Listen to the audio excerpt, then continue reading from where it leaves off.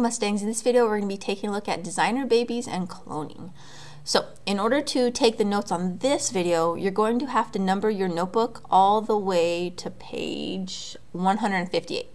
So number all the way to page 158. We're actually going to skip some pages because we're going to put the endocrine system in between this and what you're going to write down right now for the notes. So this video, you're going to take the notes for this video on page 156. Okay, so page 156. So number your notebook, and then on page 156, you're going to take notes on designer babies and cloning. So first, let's go ahead and start with designer babies. So designer babies, the reason why they're called designer babies kind of is connected to like designer clothing, where you pick all this nice stuff, and plus designing as well. So we actually get to pick and choose. So the concept of designer babies basically is that we could choose what traits we pass on to our children. Now, for all this genetic engineering stuff that we're looking at in this video and the next video, we're looking at how we can manipulate DNA. So here with designer babies is how we can ensure that our children, our babies, get certain traits passed on to them. Now, there's going to be current reality and future possibilities for each one of these. So right now, the current reality with designer babies is that we can actually take the sperm and egg from a male and a female that want to have children and actually go through and find the ones that we want that have the traits we want to pass on to our children. That's not for every trait though. Right now it's very minimal. So we have the ability to look through sperm and egg and find certain eye colors, hair colors, skin colors, and hair textures that we want to pass on to our children. And there's actually a clinic in Los Angeles that actually shut down not too long ago. It was actually doing this. It was offering this to their clients where they can actually choose, look through their sperm and egg and choose what they wanted to pass on to their children as far as these go. So that's where we're at right now, is where we can actually do that and find out what we want to pass on to our children and pass that on of what we already have. Now in the future possibilities, we want to use what we call recombinant DNA technologies, where we can actually pass on traits that we personally don't have, but we want our children to have. So for example, let's say you have brown eyes and the person you're with has brown eyes, but you want a child with blue eyes, but neither of you carry it. So it's not even recessive and hidden within you or the other person. So neither of you carries the allele for blue eyes. It would be possible in the future, at least this is what we're looking to do, is to cut out the instructions for brown eyes from you, cut out the instructions for brown eyes from the other person, and actually place it in, replace it with the blue-eyed allele. And if that was the case, then you'd be passing on DNA instructions that you or your partner don't even have.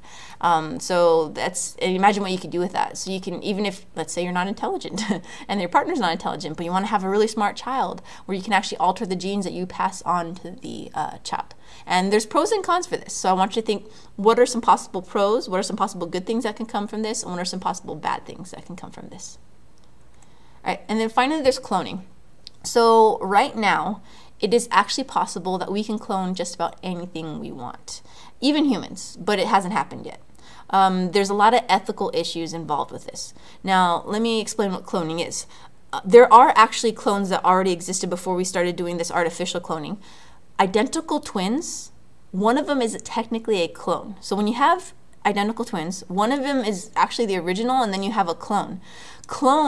A clone is anything that has the exact same DNA as the original. So here, with cloning, when you're talking about identical twins or natural clones, there was a sperm and an egg, sperm fertilized egg, it divides, one of those cells fall off and start making the exact same baby. It has the exact same DNA instructions and everything. That's why identical twins look exactly the same. And so they're forming, the cell that fell off, that second twin, is technically the clone of the original. So that's what a clone is. So here with cloning, we've actually learned that we can clone just about anything that we want. We've actually developed the techniques to do that. It's not a perfect system that we have right now. And there's a lot of misconceptions when it comes to cloning. The clone is not going to have the memories of the original. That would be like expecting the identical twins to have the exact same memories as each other. So that's not what happens. That's sci-fi stuff. Also, that clones would grow very rapidly. A clone would have to grow up just like the original had to grow up. So if someone made a clone of me right now, I would always be 34 years older than my clone. The clone would actually have to grow up and do the exact same things till it finally got my age. I will always be 34 years older than my clone.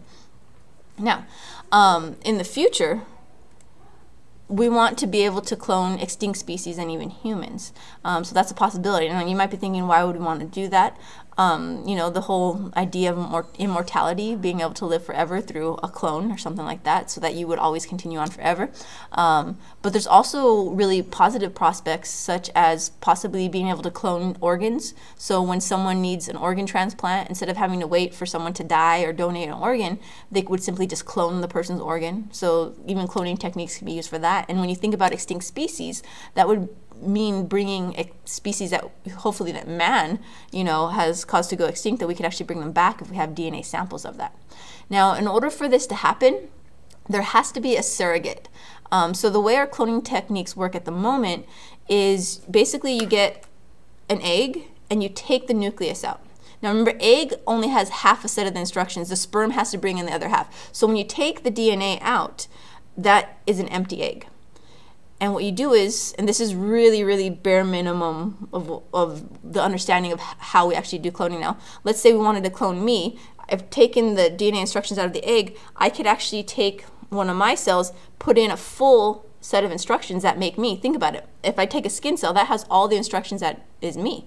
I put that into the egg, put it in a certain chemical mixture with certain nutrients, add a little bit of electricity, and boom, it starts dividing into a baby that is an exact clone of me. Again, that's really, really basic, over basic, I would say, about how cloning actually works, but that's what you need to know. That's what you need to understand.